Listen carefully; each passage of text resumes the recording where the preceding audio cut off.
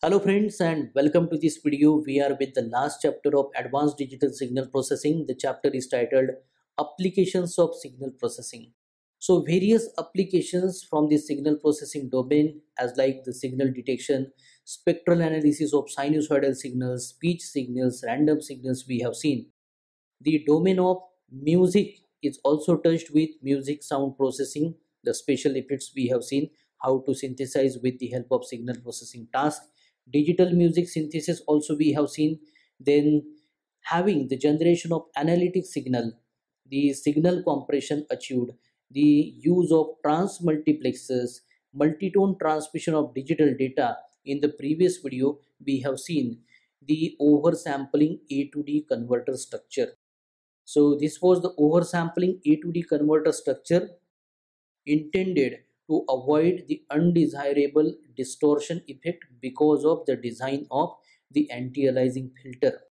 Now instead of A to D conversion, here we are going to address D to A conversion here.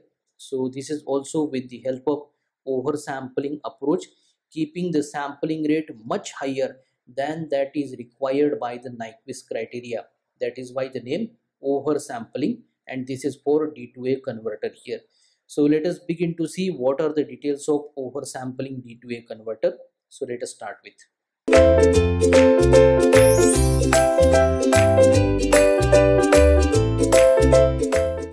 So here we start with our topic, the topic titled Oversampling D to A converter here. Now as in the previous case, as it was A to D conversion, we know analog to digital. So that was initially with the help of the sampling and satisfying the criteria and further. Now here we have D to A conversion here.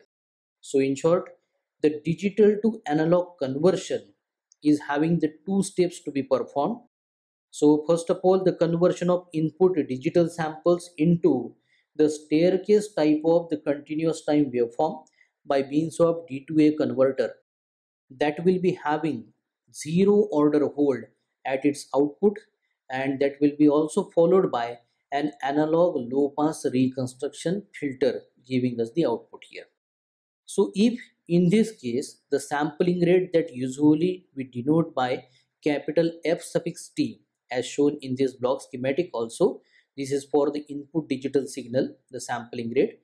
If it is same as that of the Nyquist rate, the analog low pass reconstruction filter must be having a very sharp cutoff in its frequency response. So the case of anti-aliasing filter that we have discussed in the previous video, in the similar fashion, this case will also involve the design of a very high order analog reconstruction filter that requires high precision analog circuit components here. So to work with this particular problem, here also we are going to have the approach of oversampling, where a wide transition band can be tolerated at the frequency response of the reconstruction filter that allows its implementation using low precision analog circuit components while requiring a more complex digital interpolation filter at the front end. So the improvement into the performance of the oversampling D to A converter can be obtained by employing the digital sigma delta 1 bit quantizer at the output of the digital interpolator, the entire block schematic you see on this particular slide. So here we have first of all the digital input, and then with the bits B here we have the interpolation for the sampling rate confined to ft. Here we get it to L times ft. So along with the interpolator, here we have the Lth band low pass filter. Further we feed it to a summer where we have the MSBs and LSBs to be associated in focus, finally giving the resulting signal to the 1 bit D to A converter structure, and at last by passing it through the analog low pass filter we get the analog type of the output here. So this is what the reversal process that we have seen for the previous topic. So in this overall procedure, what is the role of quantizer? The quantizer is extracting the MSB from its corresponding input and subtracting the remaining LSBs, the quantization noise, from corresponding input. The MSB output is then further fed into 1-bit D2A converter and passed through an analog low-pass reconstruction filter to remove all the frequency components beyond the signal band of interest here. Now, the spectrum of the quantified or the quantized, we can say, 1-bit output of the digital sigma delta quantizer is nearly the same as that of the input. So more information we can show that it will also shape the quantization noise spectrum by moving the noise power out of the signal band of the interest. And for verification of this particular result, let us have consideration of the sigma delta quantizer that we have in separate view here. And from this particular illustration, we see the input output relation of the quantizer given as y of n minus e of n is equal to x of n minus e of n minus 1. The equivalent representation of y of n individually, that is equal to x of n added by e of n minus e of n minus 1. So here y of n is the MSB of the nth sample of the adder output. From the block schematic you can compare, and E of n is the nth sample of the quantization noise composed of all the bits except the MSB. Now let us have the example of the oversampling D2A conversion, where the signal is a sinusoidal sequence of frequency 100 Hz operating at the sampling rate of 1 kHz here.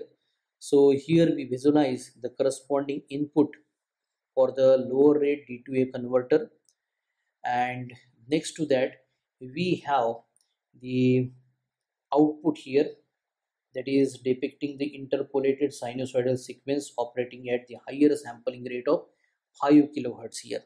So this is the illustration for the second case.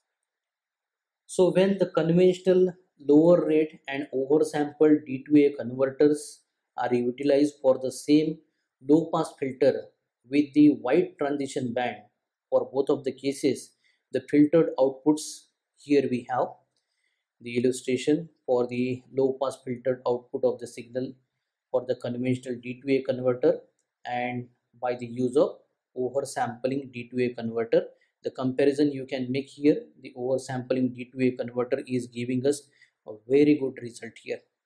And if the conventional D2A converter that is utilizing a sharp cutoff low pass filter is employed, the corresponding filtered output signals can be illustrated here. So we are having very good curvature obtained with the help of this particular approach.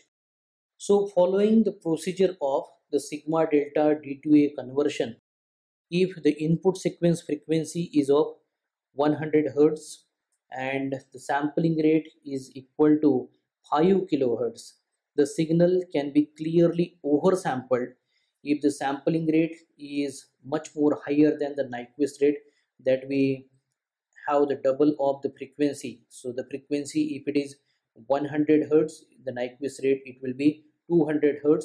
The higher sampling rate we have kept it to be 5 kHz here.